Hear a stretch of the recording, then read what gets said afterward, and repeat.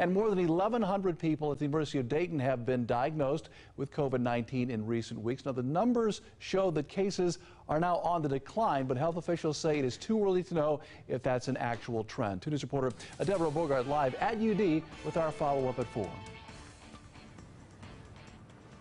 Students were kept on campus yesterday. Labor Day was considered a class day because of the pandemic. Now the day before Thanksgiving will be used as a holiday. And even if some students did celebrate